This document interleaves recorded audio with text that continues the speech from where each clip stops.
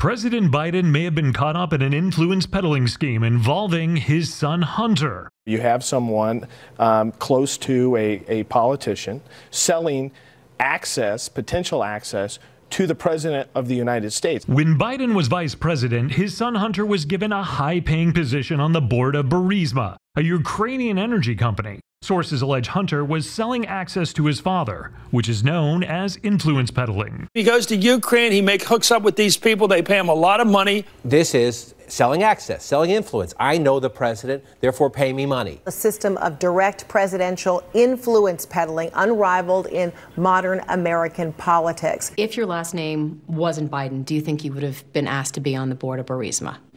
I don't know. Probably not. Shortly after, then Vice President Biden threatened to withhold money to Ukraine unless that country's government fired Viktor Shokin, a prosecutor who was investigating Burisma, the company where Hunter Biden worked. As I looked, I said, I'm leaving in 6 hours. If the prosecutor's not fired, you're not getting the money. Oh, son of a got fired.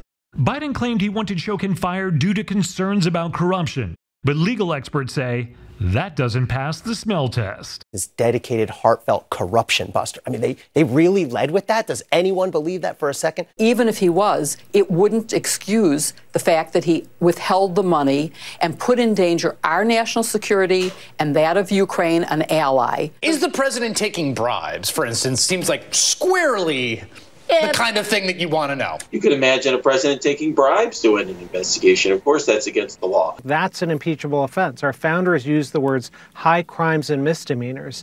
This Ukraine situation is exactly that. Whether or not this scandal does lead to the president's impeachment, we, the corporate media, will keep relentlessly digging, just as we have been doing all along in our ongoing coverage of this most important story.